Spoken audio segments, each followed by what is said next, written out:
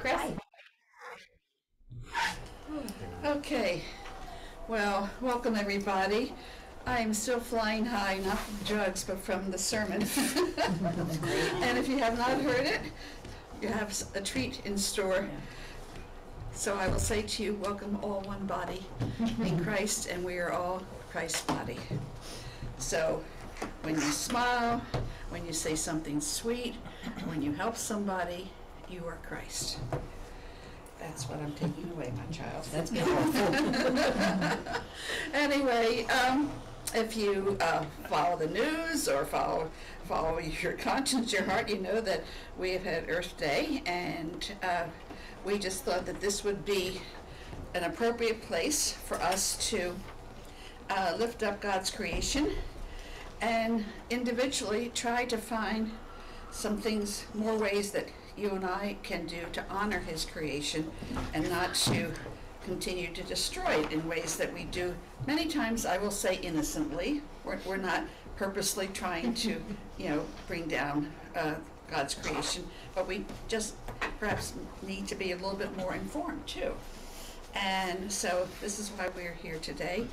And you will see Kathleen, God love her, 2 weeks in a row, because next week and the following week we have a two-part series entitled, Here I Am, God, How in the Heck Did I End Up in This Pulpit? So we have our pastors and our student here, what's the official name we call you? Field ed. Field ed, yeah, okay. I get called lots of things. Telling us why. So we will get to that next week, but for now, Yeah, so Chris and I are here on behalf of the advocacy team. Unfortunately, the advocacy team has sort of been dropping like flies recently, but Bill is also a member. And Dawn. Yes, that's true, yep. And so, like Dottie said, she asked Advocacy to come talk about creation care in honor of Earth Day. So we'll do our best to represent the work of the team, and just kind of go through some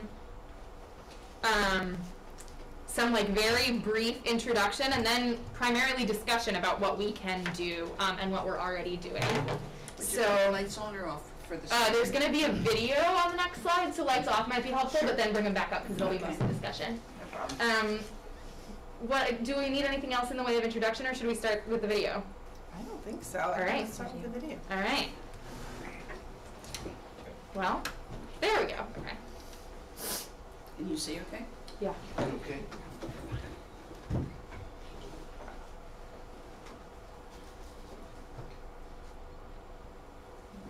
Okay, so I didn't join with audio, but now I think that means I'm not sharing my audio.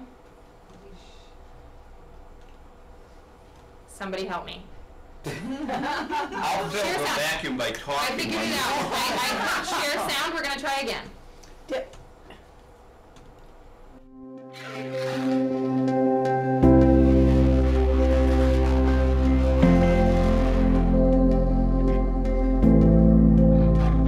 As members of the Evangelical Lutheran Church in America, we are called to be God's hands in the world. Whether it's caring for our neighbors, protecting our children, or seeking justice for the most vulnerable among us, it's our duty to go out in the world and change it for the better. We live these values every day. Our Lutheran Disaster Response and ELCA World Hunger programs serve communities near and far. We are a church that rolls up our sleeves and gets to work. Spent many summers working at a Christian church camp in North Carolina. And on the first week of camp, we brought in more than 100 youth from an urban setting. And during that week, we took them out to the mountains. And as we approached the first waterfall, I heard a youth gasp, and I said, "What's wrong?" And she said, "I've never seen a waterfall." If we want to sustain those experiences and maintain those natural settings, we need to have a conversation about how we can care for them. And God calls us to be a part of that story, to work for change, to care for all that God has created. By not being good stewards of what we have, then the impact or the consequences of those natural disasters can be bad. We need to always be aware that those things are going to happen, and we should always have that spirit of cooperation to help our sisters and brothers. Studies have shown that congregations where pastors talk about climate change have people who are more likely to engage in taking care of creation and to advocate for climate solutions. I think it is our duty to love the world that God gave us, because in faith we practice loving each other, but also loving the world as well. God gave us a beautiful world, and it's my responsibility to care for it, protect it, and leave it better than we found it. Congregations are already doing a lot. They're putting solar panels on their roofs. They're looking for ways to reduce their carbon footprint and use less energy. They're planting community gardens. They're cleaning up waterways. But you know what? We can do more. The ELCA is partnering with Eco America's Blessed Tomorrow program, a faith community and initiative that empowers climate action and advocacy. The partnership helps us strengthen our climate leadership, infusing it into all of our aspects of our church. You can take action today. Get involved with ELCA's Creation Care programs. Talk about climate change with your families, friends, colleagues, and local congregations, and inspire others to do what they can to protect our climate and this world that we call home. Together, we can truly be God's hands in the world. Please join us.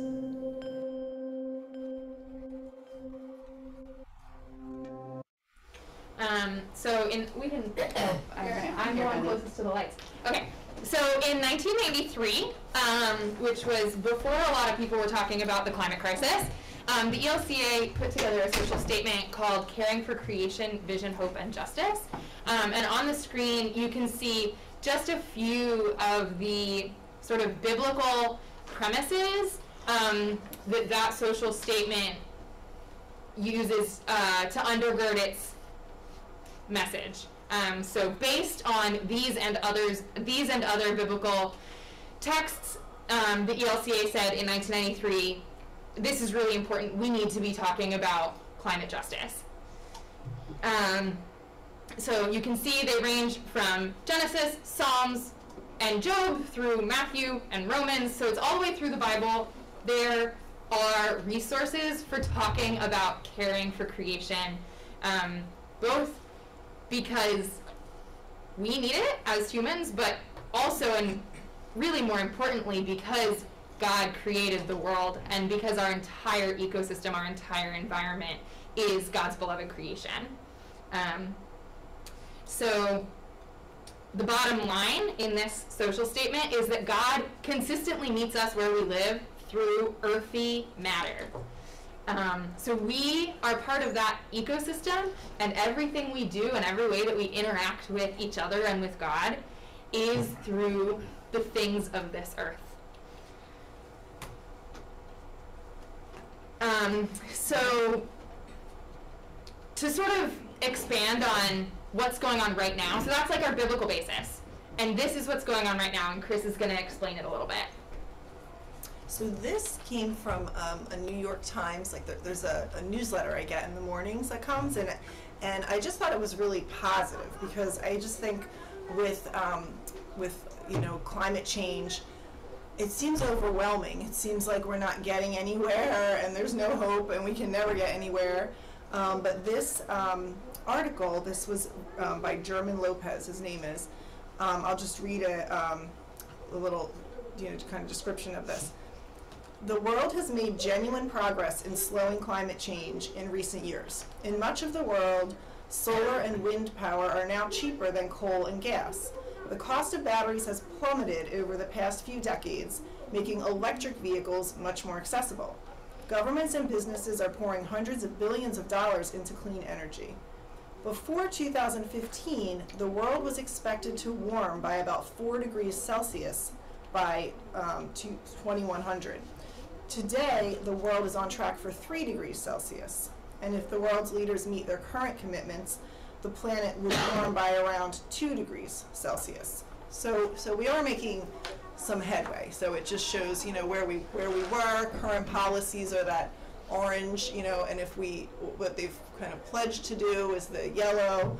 So we'd like to be at the blue, but you know, we are making some progress. So I felt better reading that. So I thought maybe you guys would like to see that. Just that we're getting somewhere, and we can do better, and we can do more. Yeah, so the table, when you look at the table explains sort of some projected differences between 2%, which is what's been pledged by world leaders, and 1.5%, which is kind of the target at this point. And when you read the table, it can feel really grim, right? That coral reefs will disappear, there will be no more Arctic sea ice, like it can feel really, really grim. But like Chris said, really this is huge progress, and the more work we do, the better it will be. Can I just throw in one thing? Absolutely. Which is a pet, not peeve, but a concern. I think we hurt ourselves with the mentality, well, what can I do? And if you're walking down the street and you see a piece of trash and you pick it up, you have done something. You know, these situations can overwhelm us. They can cause us to think that there's nothing individually we can do that will make a difference. But I say to you, anything that you do, anything, even if you are invisible in doing it, even if no one else knows that you are doing it, makes a difference. Don't convince yourself that you are not empowered to do something about this, that it doesn't have to be on a grand scale. It can be, you know, trying to reduce your use of plastic. If you can't get to nothing, don't bash yourself. You're still doing something. So I think our attitude is a big factor in success. Absolutely, and I think if you take one thing away from this today, that's what it is. That's what we want you to get, right, is that this is important to us. We think it's important to God. We think it's important to the world, and it's our role in the world. But no individual can do everything, but everybody can do something. And so the what can I do, like everything is awful, how can I do anything, is one common sort of pitfall. And another one is corporations and, you know, like nations are the ones really causing this problem. How can I as an individual make any difference? But the thing is, all those things can be true, right? Yes, it is much bigger than any individual. Yes, we need to advocate for corporations and nations to do their part because it's way bigger than any individual can do. And also, individuals can make a difference and have an impact. What do you think about telling other people what to do? Well, it depends what you mean by that. I like it. What are you thinking, Sally? Delegating. I'm just kidding. It might be the way you do it. You're right. I think you're right. It's all about how you say things. Like if you say, "Why are you using those plastic bags? What is wrong with you?" That is not going to go as far as saying, "Hey, have you seen, like, this is what I brought to, isn't this, like, this is awesome. In winter, I take this and I crumple it up and I stuff it in my pocket when I go into a store. And that way if I buy something, poof, I have my bag, you know?" So I think, like, showing people and leading by example too. I think when you do things like bring your bags, people notice it. But you're right, you can't, if the people do rebel against being told what to do. And corporate America does respond many times to our presence or to our spending. I have a sister who lives in suburban Cleveland, and the food store that she shops in has totally eliminated plastic. But if you don't want to bring that type of bag, a cloth bag, they will charge you 10 cents for a paper bag. So that many times makes The New Jersey plastic bag ban goes into effect next week. In New Jersey. So no stores will be allowed to have plastic bags, and same goes for like styrofoam takeout containers. That all goes into effect next week. So that is the result of advocacy. That is the result of hardworking people in New Jersey saying, we want our state to do better as a whole, so that individuals aren't responsible for, reminding each other to carry their cloth bags. And so that legislation got put in place last year. It goes into effect next week. And lots of other states and municipalities have done similar work. That is the power of advocacy. That is exactly what advocacy can do. Excuse me. This is Ginny. Yeah, Virginia. Talking about plastic bags, they have the recycle, the Hope triangle with the 2 on the inside, and a lot of stores will recycle them. Yeah. So why is New Jersey banning them? So a lot of stores will recycle them, but if you think about reduce, reuse, recycle, that's in like order of priority, right? When we say reduce, reuse, recycle. So step 1 is reduce. Step 2 is reuse. So use that plastic bag as a trash bag to scoop your cat litter, like, you know, to give something to a neighbor, whatever the thing is, reuse it, then recycle it. And so those are in order of priority, because even if they're being recycled, no resource, and in particular plastic, can be infinitely recycled. Oh. So every time a new plastic product is made, it's made from fresh fossil fuels that are extracted from the ground. And so fossil fuel extraction keeps having to happen in order to make more plastic. But when it's recycled, it's not made into a new plastic bag. It's what's called downcycled, which means that its quality downgrades in the recycling process. And so it can become like composite that's used for like building decks. That's a really common use of recycled plastic bags. So it can become something that is still useful, but only once. It doesn't get infinitely recycled, and it doesn't become a new plastic bag. And so there's still constant extraction of that petroleum. So not using it in the first place reduces demand, right? It's a supply and demand thing. If there's not as much demand, there's not as much petroleum extraction. And also there's use of energy to exactly melt them down or make something new out of them. Exactly. And I just get so frustrated with so many people at the grocery store with the plastic bags and so few people that do the recycle. And most of them don't get recycled. Yeah. Really. No. I don't, right? It's a difficult thing to recycle because like you can't put plastic bags in our recyclable that's picked up, and I don't have to take it to the store because it's only recycled in certain areas. In Ambler, you can put your plastic bags in with your recycling. Oh, okay. And ours you can now too, under Lafayette Hill. Well, Upper Dublin, I don't think. But there's no like confusion and doubt about it too, though. Like I've talked to people that are like, wait, yeah, but can they really be recycled? Yeah. They say they can, and it's just. Well, and this conversation is part of the challenge, right? Is that each municipality has its own system for recycling, and so it's hard to know what can be recycled. You can only recycle, like you can't recycle food containers that have food debris on them, so you have to clean them, which a lot of people don't know, and so that all goes to the landfill if it's not cleaned properly. So there's so many steps, and so if states and municipalities take action, it takes the onus off of us as individuals. But our role as individuals is to petition and advocate for those changes to be made at a bigger level. And to educate. And to educate. So much of what you just said I had no clue about before. Seriously. And I tried to be a good citizen. Yeah. So I'm sitting here thinking, wow. Yeah, no, it's so hard to keep track.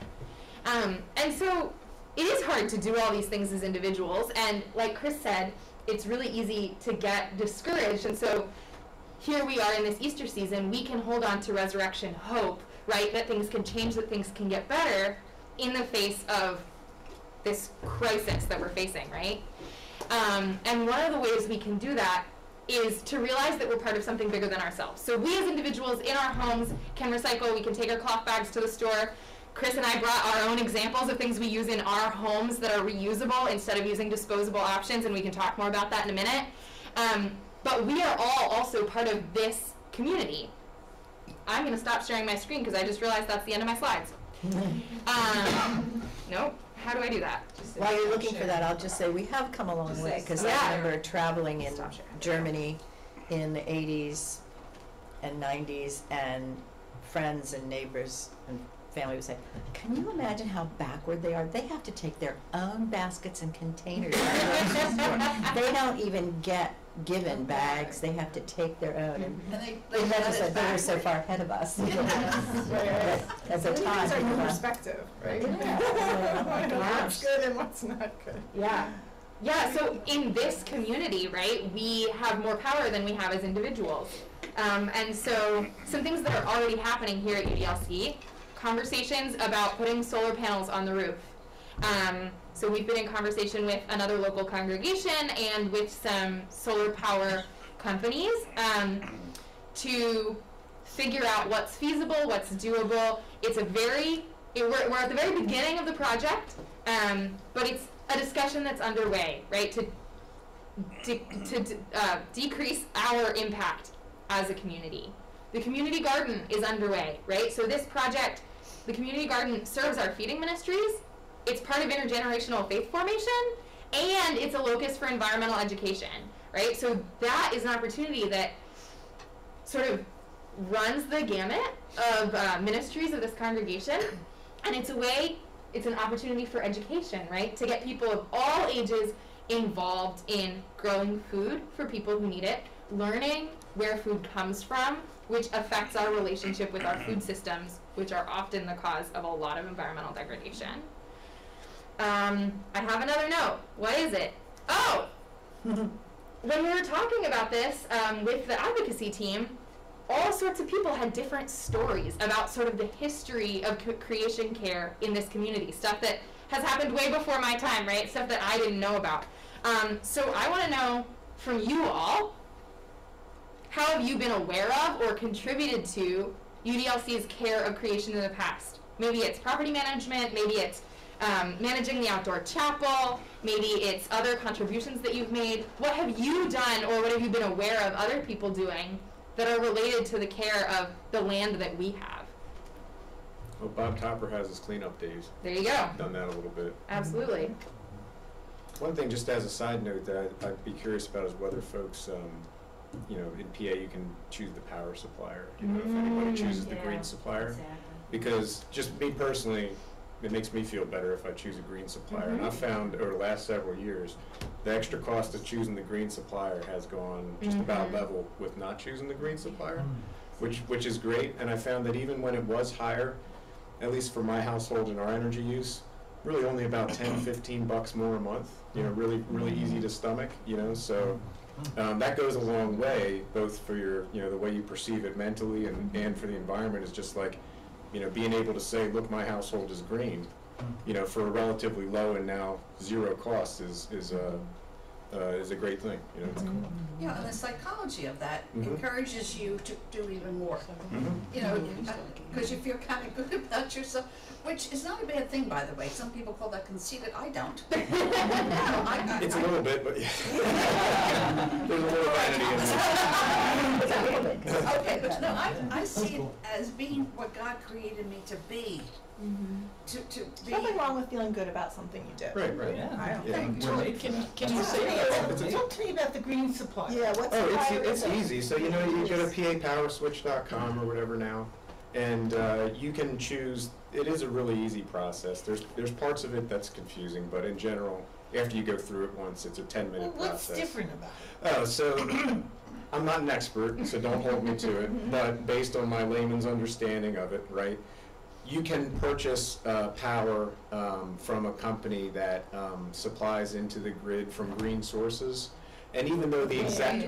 Wind. Yeah, wind, there's a lot of wind sources, yeah. And the bottom line is that, no, you don't know whether the actual electrons that come to your house came from them. However, they produce a certain, it's measured in credits, green credits, right, that are contributed to the grid. And so you're guaranteeing that your purchase is a purchase of those credits. The actual electricity that you get is part of the big soup, you know, that's generated by all the suppliers, but you're saying you're funding that supplier who's generating the green credits, right? So you can with confidence say, you know, you're buying green energy. And there's no change in your energy coming in or your no at all. You don't notice anything. It's like you're buying into a community-supported organization. Yeah, it's essentially, they'll list like 20 suppliers and they'll give you a bunch of different prices and a bunch of different durations of the price. Pick one that looks palatable to you, hit go, and they switch you over. Do you get 2 bills then? You do for 1 month. You don't get 2 bills, but you get, I forget exactly how it works, but it's itemized twice. It comes through people. Yeah. Same biller. Unless I'm not understanding my bill right. Yeah, no. Same bill. I think you get 2 bills on that month that you switch. But again, it's really not a big deal. You just, either pay them both, or I think it shakes out by the next bill. Yeah. And you can get contracts that even go 2 or 3 years if you just don't even want to deal with that. But it's a great way of, I love being able to tell my kids, and this comes up in school all the time, and it's one of my wife's and my, number one things that we would advocate for is climate, and in our world, it's like gun control too, right? And so I love being able to tell my kids, this is a green household, and I can tell you with confidence because, right, we signed up through the green supplier. I can show you the bill. You go show that to your teacher and say, I'm an extra credit, But again, it helps both in reality and psychologically in the household. And I love it too, once you're signed up with them, they'll send you by email other ways to save energy around the house and so forth, what you can do to further, help the climate. And it furthers your belief that you have some power to make a change. That's big power, that's spending power. Yeah, exactly. Yeah, anytime you choose to put your financial resources into something like that, you're telling the whole system, right? The political system, the economic system, that that's something you prioritize. And eventually, the system catches up because enough people, right? There's a critical mass of people who are choosing to spend a little bit more money, for instance, who have the privilege and the capacity to do that, and choose to spend a little bit more money. And eventually lawmakers have to follow suit to say, okay, this is really important to my people. Enough of my people are making this choice for themselves. Maybe I should pay attention and work on legislation that'll change that. Is it, Tom, is it PA Power Switch? I'm pretty sure it's papowerswitch.com. Yeah. And to your point, in theory, that's why the system's there. Right. Yeah. We can all participate in this system in different ways, whether it's voting or advocating for certain legislation or putting our financial resources in certain places. And I think there's even something in your PICO bill that tells you about that. They tell you about it. They're really good about that. By law, they have to. Yeah, every month they're like, hey, here's how you do it. Here's how you do it. Yeah. What else? Whether it's things you've done in your own homes, like Tom, or things you've been involved in here in the congregation. Ambler has bulk pickup every week. Bulk recycling? What do you call bulk? Is that bulk recycling, you mean? Large Do you know what happens to those? Do they go to the landfill or do they get dealt with more responsibly? I don't know. So that would be a question to ask, right? I don't know either. It's a question to ask though. Is this going to the landfill, which is not a responsible way of disposing of our waste, or is something more sustainable happening? I think all waste in Upper Dublin is incinerated. Interesting. That's also not environmentally great, but it has different problems than a landfill. Now, Sally, you planted trees out in the cemetery, right? Right. On the lower road. Yeah. The dogwoods. That's awesome. Right. That's a huge contribution to this community. Yeah, planting trees, and that's part of what I wanted.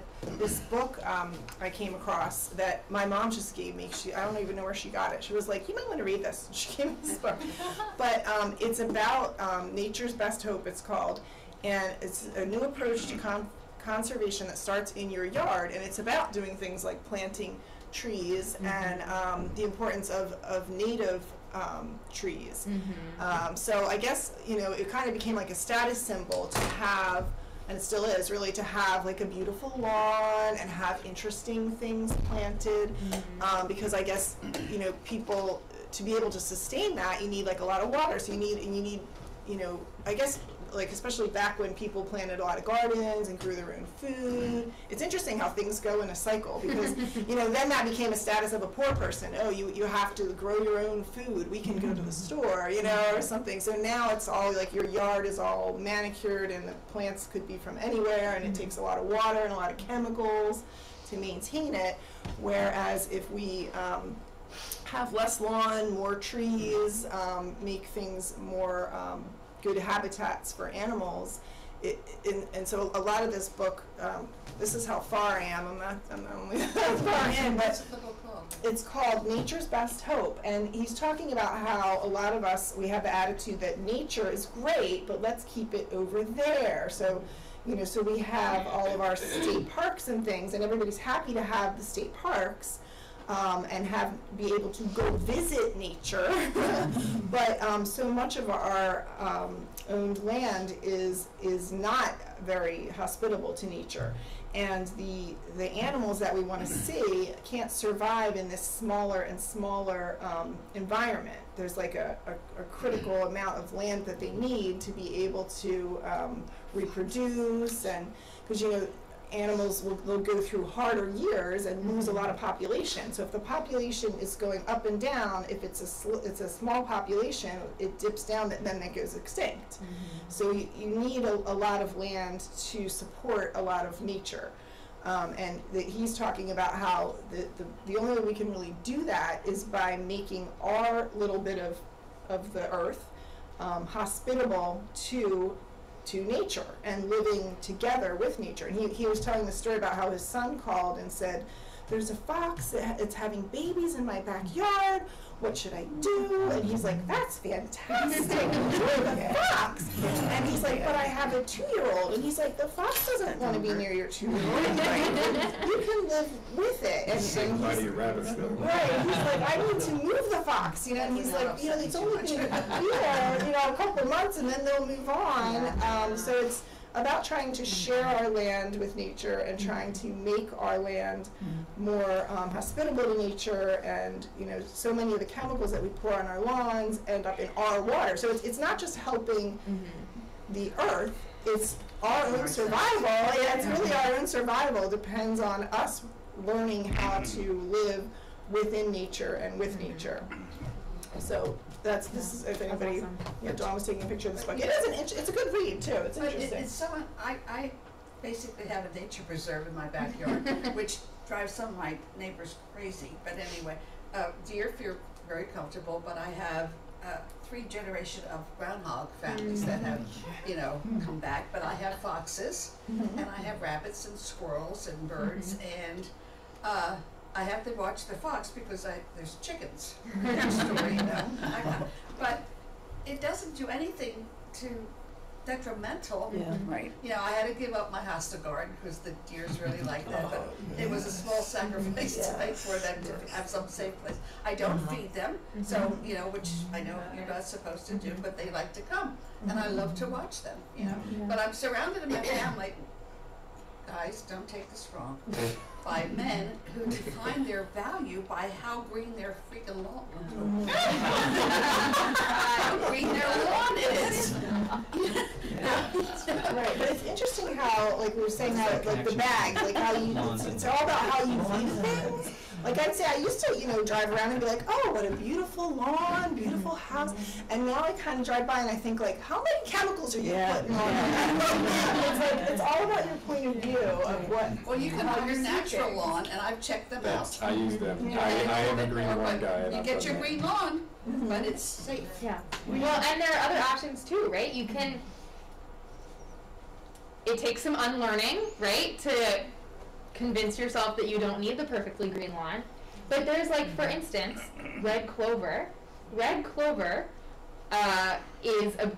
grows wildly, but is also a natural, a native plant in this area. It never grows beyond an inch. You never need to mow again. And it's a native plant in this area that sustains itself. So you don't need to water it, you don't need to mow it. It takes care of itself. It feeds wildlife well because it's native to this ecosystem. Yeah, and don't kill your worms. Throw them back after rain. Throw them back into the yard because life's a rolling. What you do is you get goats. There you go. First 2. Now Sally's getting into it. Get some goats. Am I correct in understanding that we just changed the sanctuary lights to LEDs? Yeah, Yes. all LEDs now. Oh, is that what that machine was? Yes. Yeah. Just don't look up at them too All long. new lights up there. It was a wildly long process, but yes. Yeah, I wonder. Yeah. So all the lights in the building now, right? Yeah. The sanctuary was the last. During COVID, they changed out everything to LED that wasn't already. Yeah. The other thing is planting plants that will attract bees. Yes. To really absolutely. Be friendly. Yeah. plants. So your native flowering yeah. plants to attract pollinators, Right. which then is good for, right? Because it's back to what we looked at from the sort of biblical basis, right? Is that the whole ecosystem works together, right? We're all part of the same creation. And so what we can do is sort of co-create with God a world where the animals and the wildlife around us that are meant to be in this ecosystem can then further that creation. So if we plant or allow to grow, right? Because they'll grow wildly in this area. So if we don't mow them down and treat them with pesticides, plants that are native to this area, flowering plants that'll attract pollinators, that's good for everything. It's good for your garden. It's also good for the ecosystem. And it's less work for you. And it's less work for you. Keep There's those a things sense alive. of, you know, like Chris, you were saying, like this sort of our relationship with nature. It's like, I mean, what you're describing is we can all thrive together. Yeah. And we help our environment thrive and animals thrive, and we can thrive. And there's, you know, sort of sometimes, like, I mean, cities, suburbs, it's this sort of this kind of adversarial kind of relationship to nature in some ways, you know, and sort of like, no, if we're doing good things for the environment, it's good for us. You know, it's not one or the not one or the other. I was hearing them I wish I remember what town it was. Just I think it was just yesterday on the news. They were talking about planting trees in the city. I think it was somewhere in New Jersey, because the temperature there has risen by like 10 degrees. Or, because they realize it's because they keep losing trees. So they're like they're replanting trees as an economic way to lower the temperature and then and help the people. In the Northeast, they had a collection of trash. I think it was day before yesterday, and for each bag of trash that was collected, they were going to plant a tree. Where in the where? Philadelphia. That's cool. Yeah. And that has repercussions not only for the environment and for all of us as humans, but specifically it has justice implications, because especially in cities, the neighborhoods with the fewest trees and the least green space are usually the neighborhoods where the poorest people live and where the most people of color live. And so just by planting trees in an urban neighborhood that doesn't have them, you are not only having an environmental impact and you're making life more pleasant for everyone, you're specifically making life more bearable for people who have the hardest lives.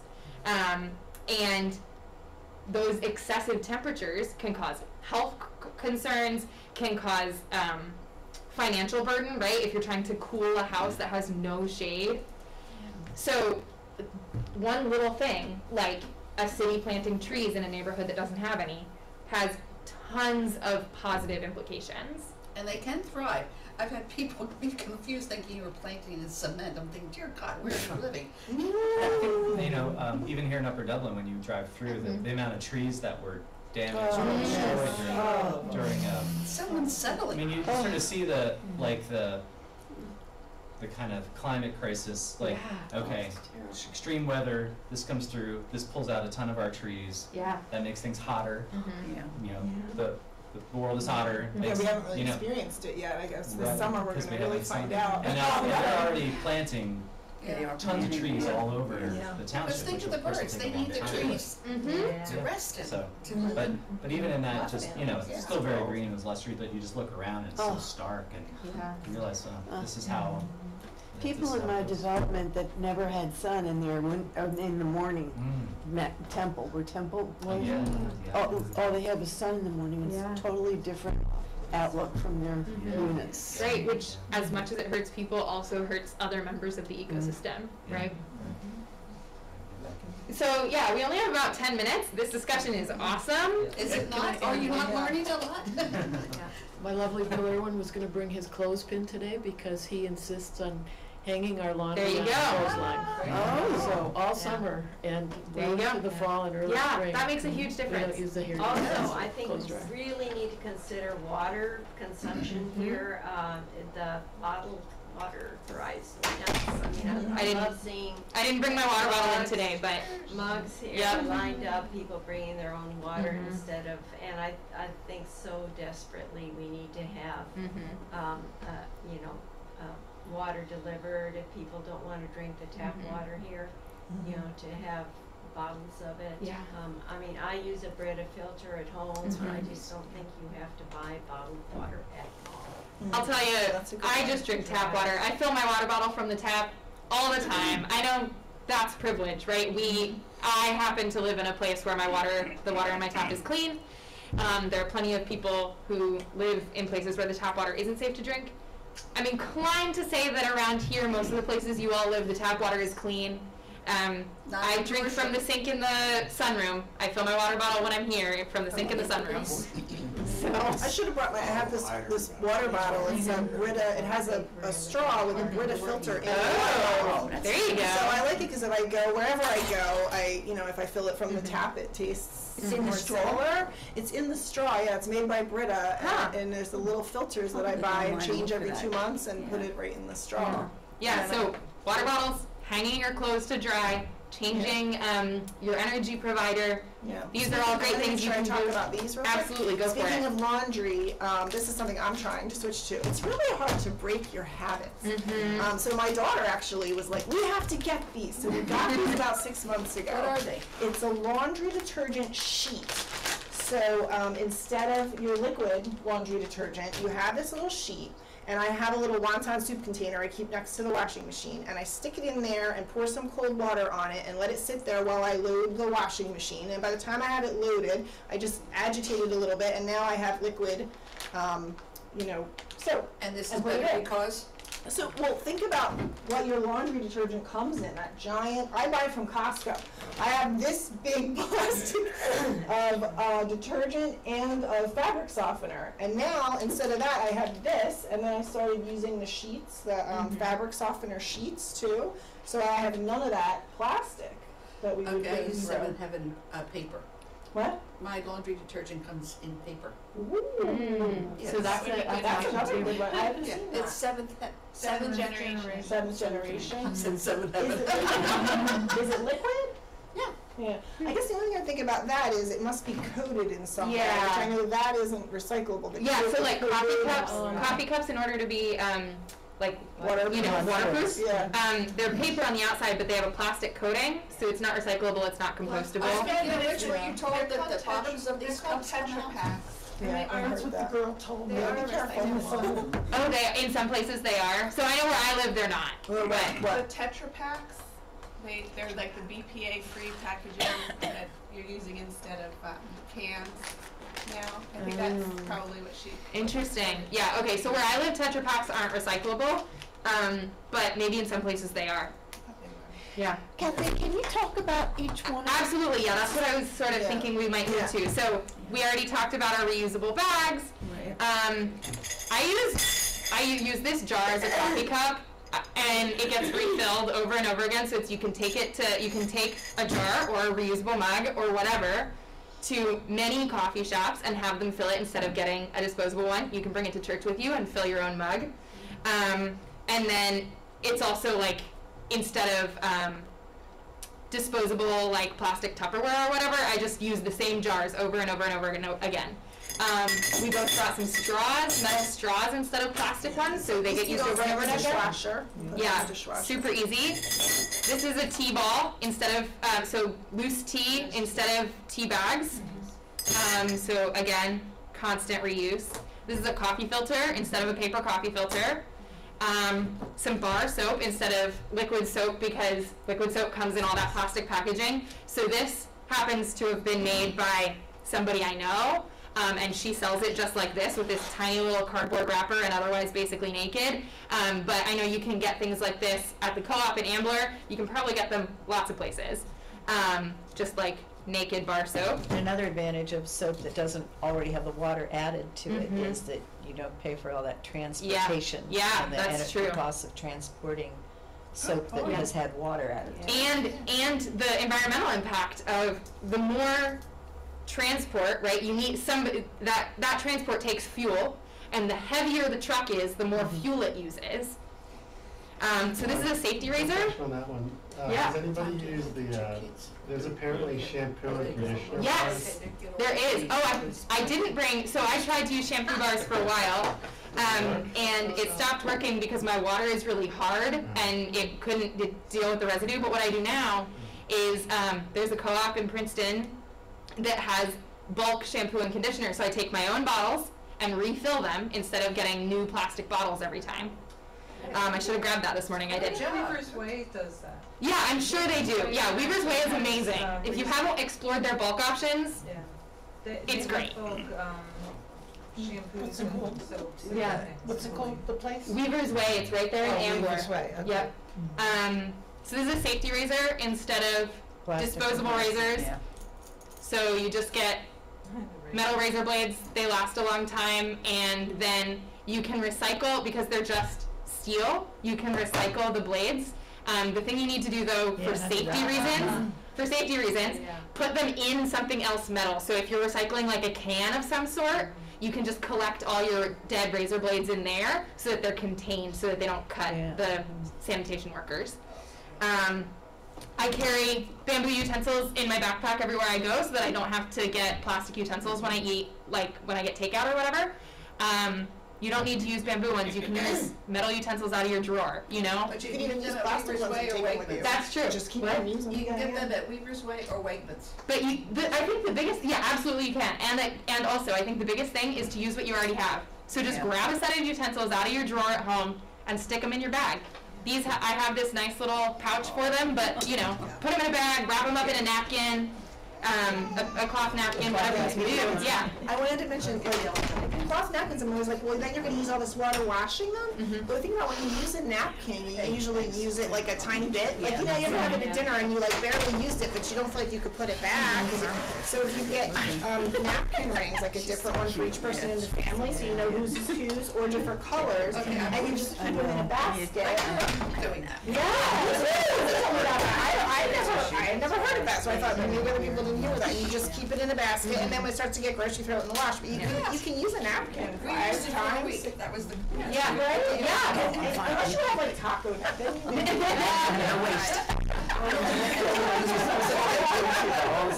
I know you're thinking These are maybe my weirdest.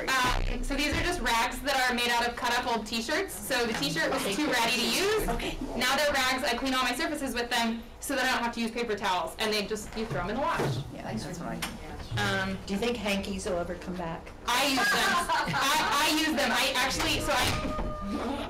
My mom is a bandana person, so I grew up using bandanas for everything. They're handkerchiefs, they're napkins, they're everything you need. And so I just have this stash of bandanas that I've collected throughout my life, and I use them as handkerchiefs. There you go.